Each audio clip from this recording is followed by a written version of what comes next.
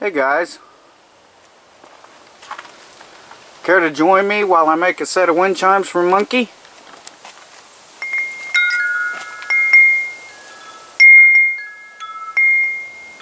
Stay with me.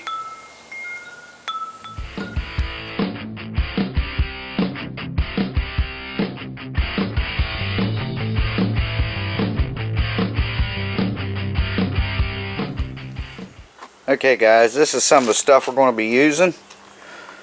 We got a 2.5 inch hole saw here. That's going to be for the clacker thingy that goes in the center. We're going to use some of this pipe here. We've got this aluminum pipe. It's 3/4 inch. We've got the saw to cut our wood, and we've got the cut-off wheel to cut our pipes. I've got a sander laying down here somewhere. There it is. I've got that in case I need to deburr these pipes. And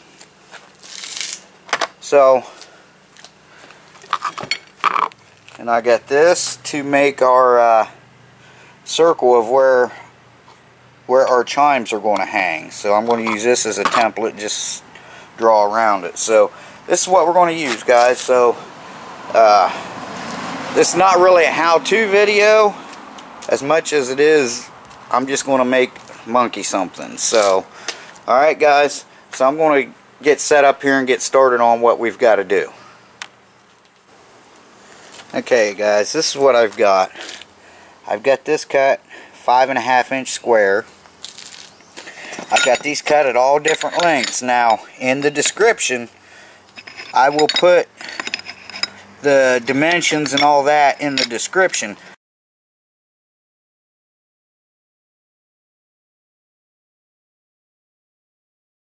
The website that I got this off of, they said copper, but I'm using aluminum. You can use whatever you want. It just gives it a little different sound, and I've already got them drilled to what they're supposed to be, but I'll leave all that in the description. And I've got this marked out, okay, for where all my little hooks are going to go. I've cut this 3 inches long, kind of made a little triangle, and I've already got that pre-drilled at the top. Okay, so now this is going to be a 3-tier. This is 4.5 inch square, and this is 2 inch square. Did I say 4-tier? It's going to be a 3-tier, and then the chimes will hang off of it. So I'm going to go ahead and pre-drill these and get the hooks in them. Oh yeah, I also got this.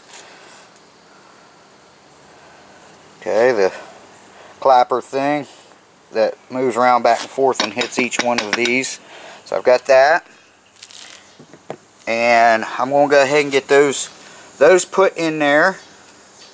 There's the center hole, and then I'll show you how I'm going to string these up. Okay, they're going to be 7 inches, and I've got some white string for that.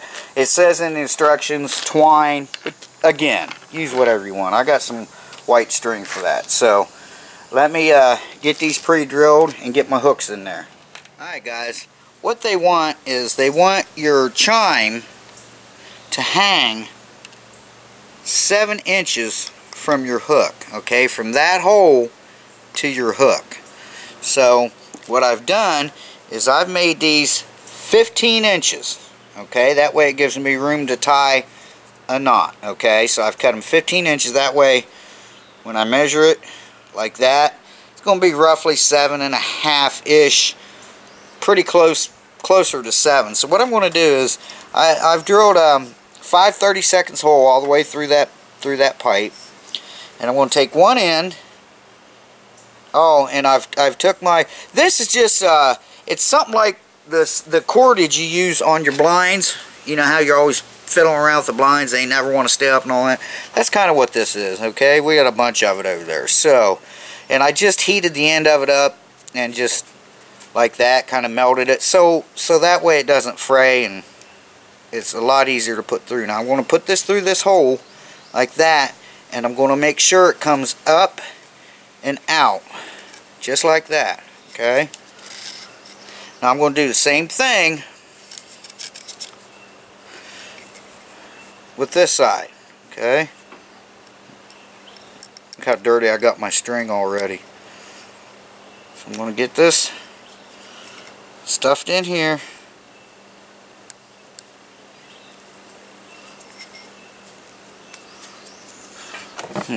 I made that one worse.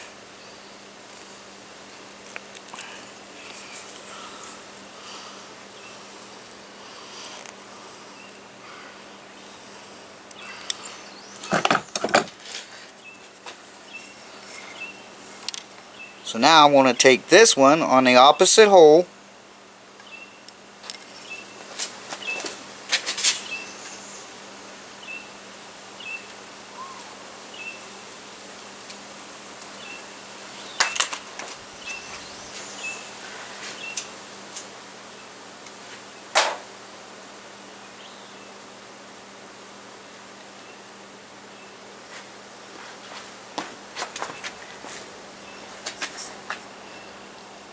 Now I'm going to take this side on the opposite hole.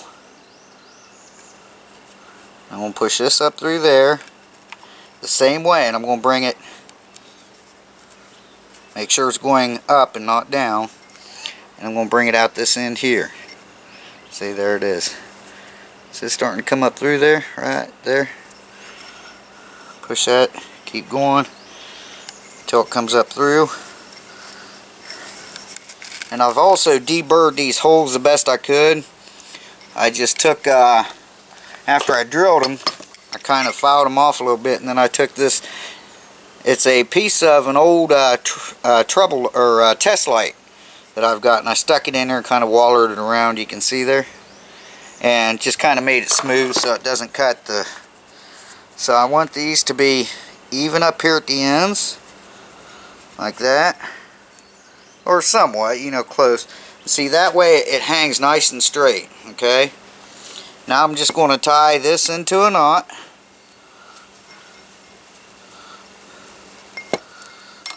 Maybe. Like this. I know you guys can't see nothing.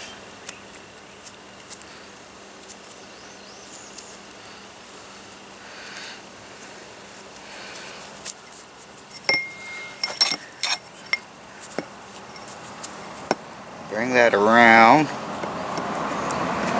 grab the ends, try to get it up there as close as you can to that. I know the knot, it looks big on here, but it's not, trust me. And see, then like that, and then this will hang off of there just like that. Okay?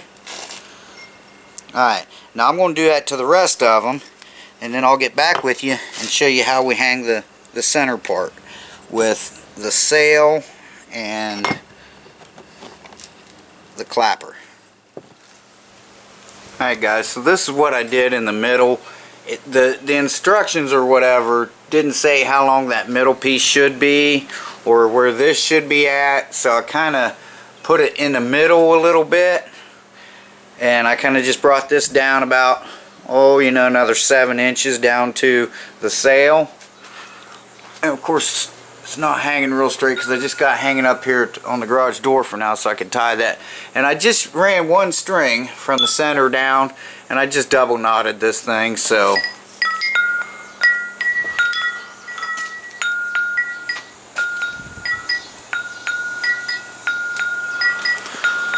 we're going to hang it up.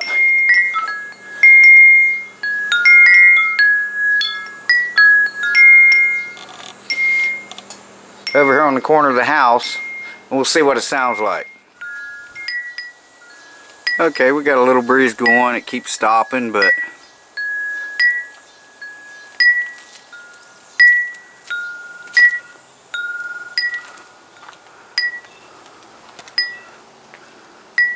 we'll move it around there.